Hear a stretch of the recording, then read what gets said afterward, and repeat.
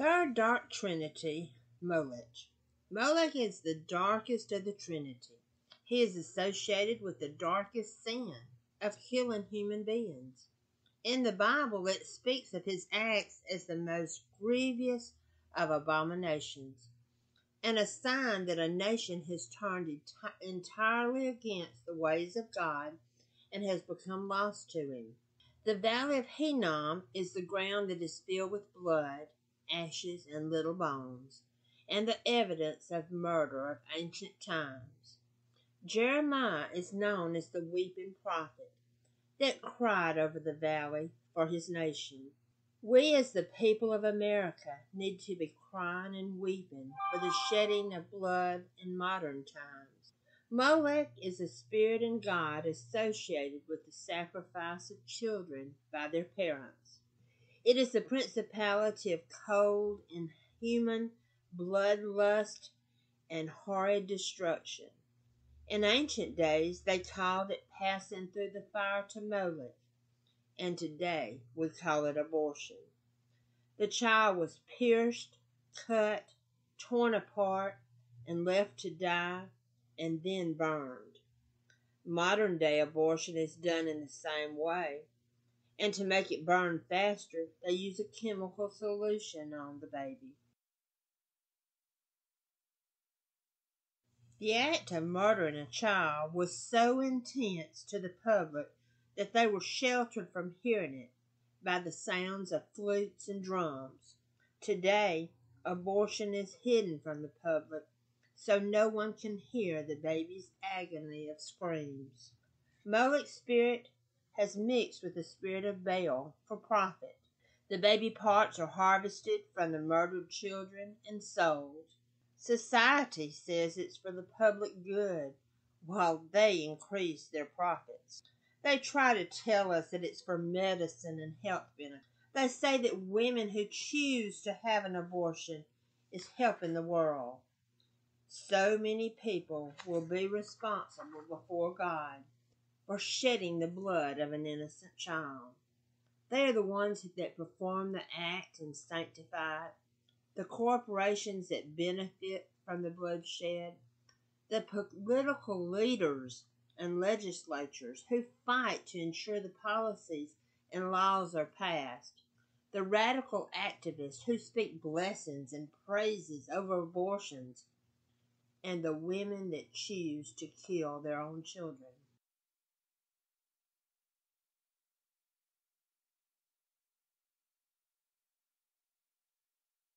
Molech's bronze image was in the city of Horus. He had extended hands with palms up that stretched towards the ground. Parents and others would place their children in the hands, and they would roll and drop them into a pit filled with fire.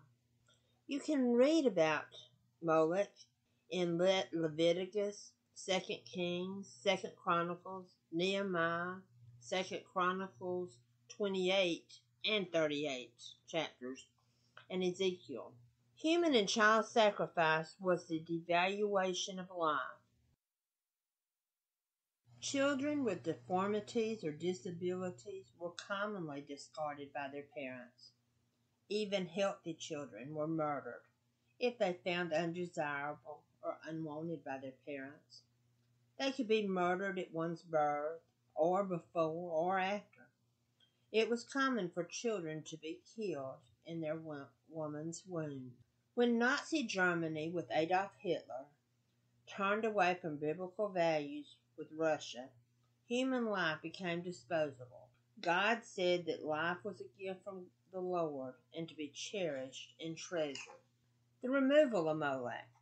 The spirit of death associated with Molech was removed when the Christian faith and biblical teachings were taught by Jesus and his disciples.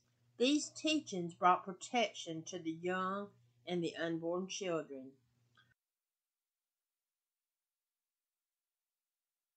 Lives were saved of prisoners and slaves. The gods of death were sent to exile. The return of Molech.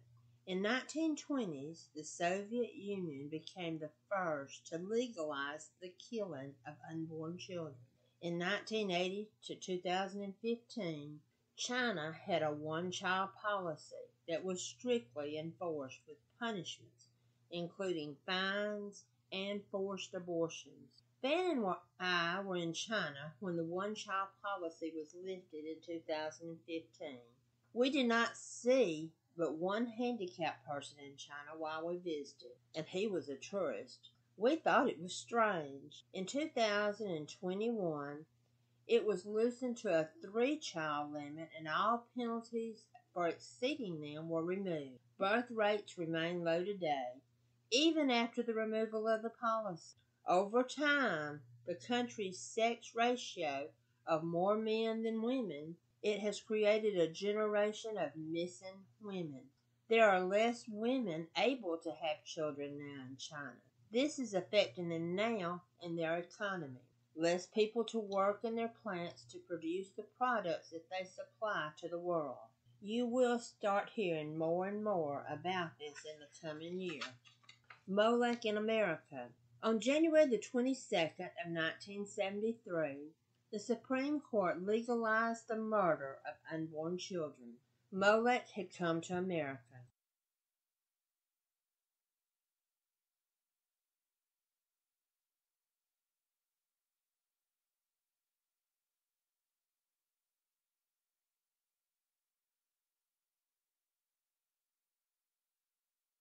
A mother's natural maternal instinct to save one's child at all costs was weakened, and in some cases gone, by the spirit of Ishtar.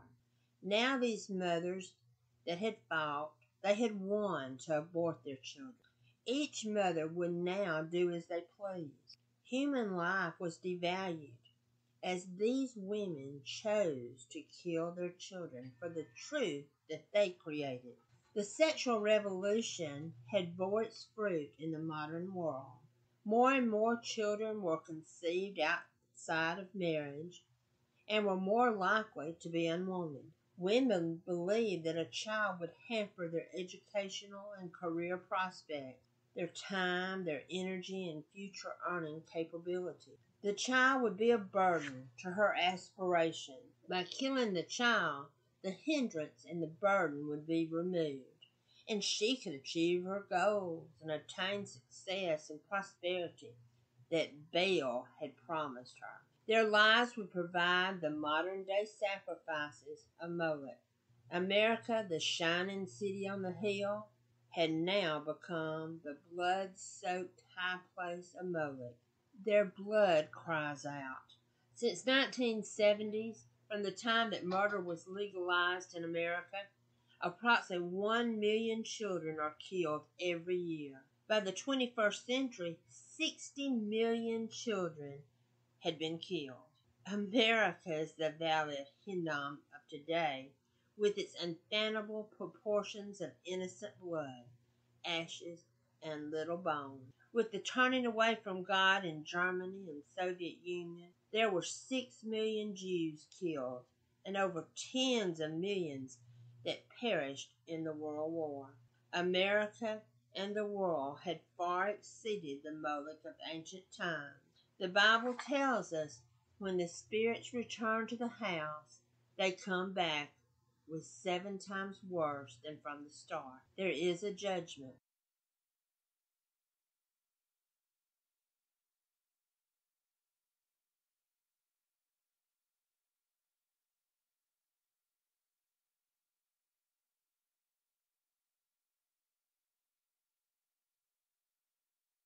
The prophets warned Israel that if they did turn away from God to follow other gods, that it would lead to destruction and judgment. America has turned away from the teachings of Jesus and the disciples and have followed after these same gods that the prophets warned about. Judgment applies not only to the nations, but to the people. We must individually examine our words and actions on how we will be judged before God. Did we partake in the nation's war against God? Did we join in its defiance of God and celebrate its destruction of his ways? Did we lead little children into confusion? Did we cause children to be killed by passively condoning such things, by doing and saying nothing to stop them? I hope you've enjoyed this podcast. Give me a like and subscribe to my channel. The next podcast will be on spiritual revival. Thank you.